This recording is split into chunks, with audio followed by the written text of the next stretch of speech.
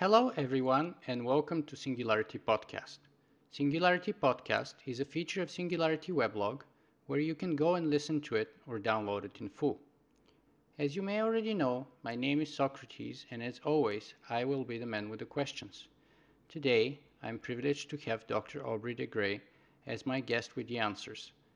Dr. de Grey is a controversial author, gerontologist, and chief science officer at the SENS Foundation, and is most famous for his quest to defeat aging. Hi, Aubrey, and welcome to Singularity Podcast. It is great to have you here today. Thank you for having me on the show. Thank you for being here, Aubrey. I know that your time is most valuable, and thus I will jump straight into the questions by asking you this. Can you please tell us a little bit about yourself, such as your background and your education, but especially why and how you got interested in becoming a gerontologist in general and decided to begin your campaign to defeat aging in particular? Well, I actually did not start as a biologist at all. Originally, my training as an undergraduate was in computer science. And I got into that field because I was interested in helping to develop artificial intelligence. In other words, to develop computers that would relieve humanity of the tedious business of having to do manual labor like going down mines or other pointless jobs like serving hamburgers. I felt that it was important to try to develop these machines and give humanity the opportunity to spend our time doing things we're good at, like enriching each other's lives. And I still think that that is an extremely important quest. However, about 20 years ago, I met, and shortly after that, I married a biologist, a geneticist, who was a professor at the University of California in San Diego. And over the next few years, first of all, I learned a lot of biology just sort of by accident over the dinner table. And secondly, I gradually began to understand that very few biologists were actually interested in aging, which surprised me enormously and horrified me because it has always been obvious to me that aging is very bad for you and also that in principle it can be treated by medical intervention.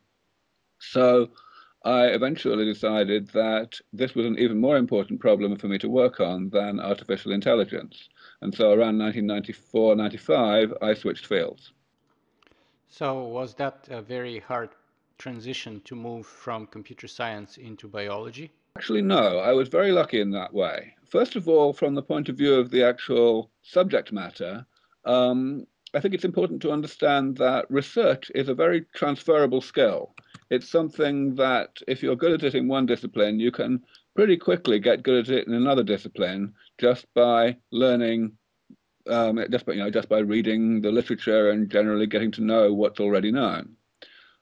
Secondly, my circumstances at that time were very conducive to being able to change fields because at that time I had taken an extremely undemanding database job, basically a bioinformatics job at the University of Cambridge, which gave me plenty of access to all the university facilities and so on, but which did not really take too much of my time, or at least not my energy. So I had plenty of spare quality time to spend doing research. And actually, I was doing artificial intelligence research in my spare time during that time, up until about 94, um, which was easy simply to reallocate to this new subject. And what was the main motivation behind your change of fields and your consequent work? Is it scientific curiosity? Is it humanitarian? Is it a religious one? I see. Yeah, it's definitely humanitarian. I have always been driven by that sort of thinking. I have always been focused on making a difference to the world. I think that if I personally were to benefit from the therapies that I'm hoping to help develop, then that's great, but that's not why I'm doing it. I don't feel that there is really any particular religious motivation either way. I mean, I certainly think that this work is in accord with the teachings of the major religions, but it's certainly not the reason why I'm doing this. And also, I'm not really driven by just the quest for knowledge either. I think for me, I've always regarded myself more as a technologist than as a basic scientist. I'm interested in developing knowledge for the sake of improving people's quality of life rather than just for its own sake. So it seems that in that case, for you, probably the most important thing would be the results, the actual outcome of your work. Is that correct? Absolutely. So, what would be the ultimate goal or the ultimate end in that case for you? The ultimate goal really is to keep people healthy as long as they live. At the moment, it's pretty clear that a lot of bad things go wrong with us when we get old, and these are health problems that people really don't enjoy. I never meet anyone who actually wants to get Alzheimer's disease, for example. So I simply want to work to help people to avoid the diseases of old age, however long they live. Now, a lot of people misunderstand this because they realize that a lot of what I do involves thinking about the possibility of people living a lot longer. But that's not why I work on this. I don't work on longevity. People will live a lot longer if the therapies that I'm describing are successfully developed, but that will be a side benefit. The main purpose of all this is simply to keep people healthy. That's great, but aren't you at least a little bit concerned that a natural or man made disaster such as nuclear war or global warming or some other huge natural catastrophe would kind of negate or destroy the sort of results of your work, even if you're successful in it? I don't really think that natural disasters or anything like that would remotely negate this work. No, I think that we are definitely, as a population, as a species, we are definitely blessed with a survival instinct, with the desire to remain healthy and alive as long as we can. And, you know, if things do happen that are out of our control, then so be it. However, I do think, in a point perhaps related to your question, that there is a good chance that we would be able to allocate more effort, so to speak, to the actual attempt to avoid death from other causes, whether it be natural disasters or pandemics or even road accidents.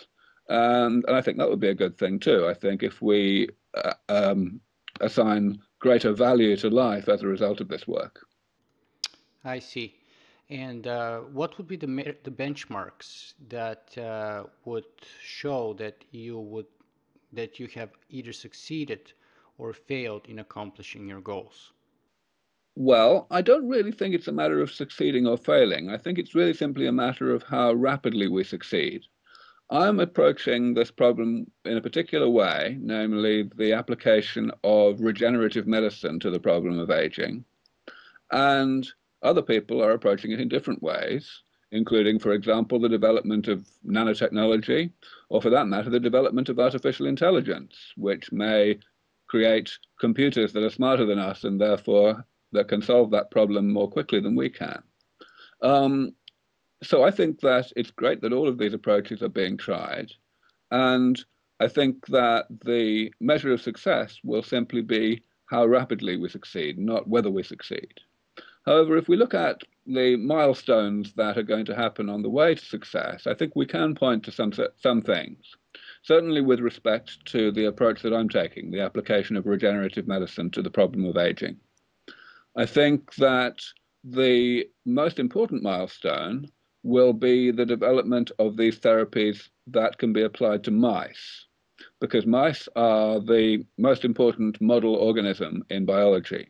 They are fairly similar to humans because they are mammals, but they of course live a lot less long than humans, and yet they get many of the same problems as we do, and during old age.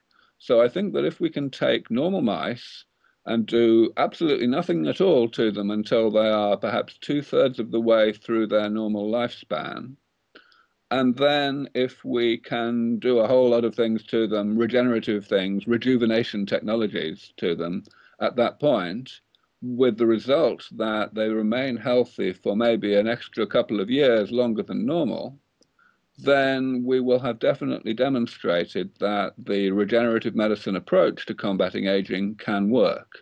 We will know at that point that it's really definitely only a matter of time before it works for human beings as well. At that point, I feel that my work will really have been done because there will be a full-blown war on aging. Everyone will know not only that this is an important goal, but broadly how to go about it. And the money will certainly be no object, and there will be plenty of people who are much better than me at all the things I'm supposed to be good at, who will be participating in that effort at that point. So, how does the SENS Foundation fit into your work and your general goals? Well, at the moment, the main thing that we're doing is to fill in the gaps, so to speak, to actually, um, I don't know, identify the things that are being most neglected, but which we feel are nevertheless indispensable components of a panel of interventions that would really successfully combat aging. And there are lots of those gaps right now. There are some aspects of regenerative medicine that are well understood in terms of their value, and increasingly well understood in terms of their value in combating aging, combating aspects of aging. In particular, stem cell therapy comes to mind. Of course, that's a very big field. There are lots and lots of people working on it. It's well funded. However, there are other areas, such as, for example, what I like to call molecular regenerative medicine, the removal of accumulated molecular garbage inside cells and also in the spaces between cells. Those are areas of regenerative medicine that so far not very many people understand the value of or even the feasibility of. And so they are areas which we are paying much more attention to and putting as much funding as we can into. Was that not the topic of your book, The Free Mitochondrial Theory of Aging? The topic of my book in 2000, or actually in 1999, was in fact a slightly different thing. It was the accumulation of mutations in the mitochondrial DNA. That's another area which is sort of known to be very likely, at least, to be involved in the process of aging in mammals, but people haven't really paid very much attention to it, partly because it is not clear how the details of the mechanism of how it actually contributes to particular diseases of old age. And secondly, because people have been rather in despair with regard to actually how to fix it. Um, it's not really clear how we could actually go about reversing the accumulation of mitochondrial mutations.